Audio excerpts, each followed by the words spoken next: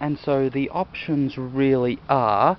to do the Futurama format, which is to simply stay inside your studio and make the movie yourself, which of course keeps it very loyal to the original source material and the fans, because it's the same writers, the same producers, the same voice actors, and it just becomes a very good, solid extension of the original franchise, the original canon and lore. Any attempt at actually going to someone else and actually going to a Hollywood studio and asking them to make the movie is fraught with such dangers, because the entire Hollywood mindset is so dangerous to a fun and exciting franchise that is about adventure and craziness and silliness. And because the fact of the matter is that Hollywood knows how to make lots of money, they know how to make very popular movies, they know how to have lowest common denominator humour, they know how to do lots of silly slapstick,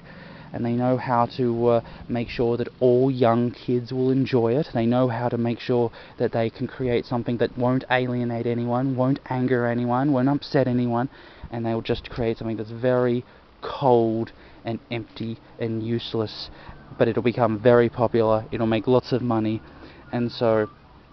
in the end it'll become a smash hit, and it'll become embodied within the very lore of this franchise.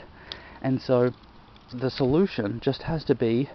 to tell Hollywood to go away. It would be better that this movie does not get created, which will bring poison and horrible influences into the franchise, rather than actually making it. It's better to just leave the franchise alone just as a TV show and not actually make that movie extension of it. And so wherever you were talking about other TV shows and franchises such as Rick and Morty or Adventure Time or Steven Universe,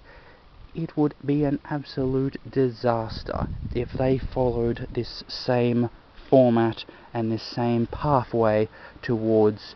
humiliation and disaster. They should either not make a movie at all and not allow their franchise to be poisoned by these Hollywoodisms that break away from the original canon and actually just bring about a whole lot of misinformation and whitewashing and real dry, miserable humour into their franchise, or they should make one in studio. Those are the options. Just do not contact Hollywood. Hollywood are not your friends. They could make a very dry, pathetic, very funny, lowest common denominator movie, which will make you a lot of money, but in terms of actually creating a work of art that sticks to your franchise, that actually makes it entertaining, that actually holds forth to the characters and the plot, that actually wants to actually create something a wonderful experience that will be remembered forever. There's no way that Hollywood will do that, so the solution is only stick to what you can do to make sure that it's a success. Do not go out there, do not contact Hollywood, stick to your in-studio work, and that's the only way that your franchise will not be poisoned like SpongeBob and The Simpsons and Garfield have been. Follow the Futurama model.